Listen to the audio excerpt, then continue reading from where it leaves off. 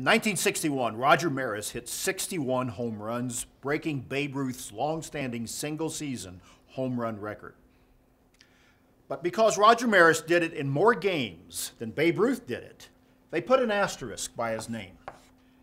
Forever in the record books, or at least for a number of years, beside the name Roger Maris was an asterisk because he had more games to break that record. Let's fast forward. Times have changed. We've got more names. Last week we did a BT Daily about players not being elected into the Hall of Fame because they were suspected and accused of using steroids in their careers of baseball. And so names like Clemens, Bonds are now suspect. What goes beside their name? And now this week we have another name in sports, Lance Armstrong.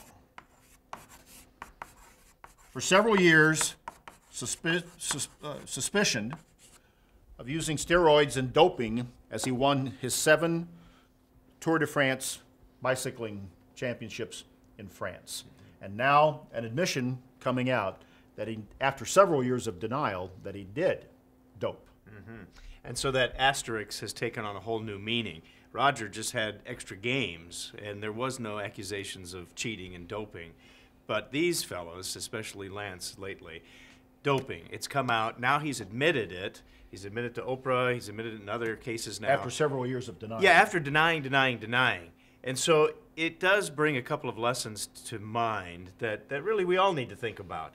And not just in Lance Armstrong's case, but in every case, all of our cases. Because if we're cheaters, if we're not doing what's right, are we going to be responsible for that at some point? And will that come to light? It's amazing with all the technology that is available to us today, scientifically, social media, nothing goes unnoticed.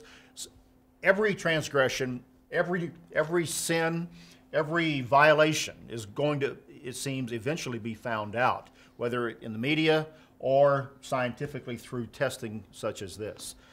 It's almost as if what God did say in His Word many, many years ago has now being even more brought to pass and coming out because of technology that's available in our modern world. And that passage is over there in Numbers chapter 32, verse 23. It says, "Be sure your sin will find you out." And so all things are plain before God. God knows the very heart.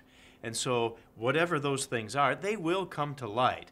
And so that's a challenge for all of us, that we've got to be right with God and never deny these kinds of things, whether it be doping. Don't even get into that to begin with. That's unacceptable. And our sin, we've got to go and be forgiven before God and have that wiped out and not have that asterisk before our name. Yeah. What do we put besides these other names? An asterisk, or do we put other names, other charges that will exactly say what these are? I'll leave that to others to do. I guess the question is, what will be beside our name in the great book of life? Perhaps live clean is the motto for all of us to learn from all of these recent examples.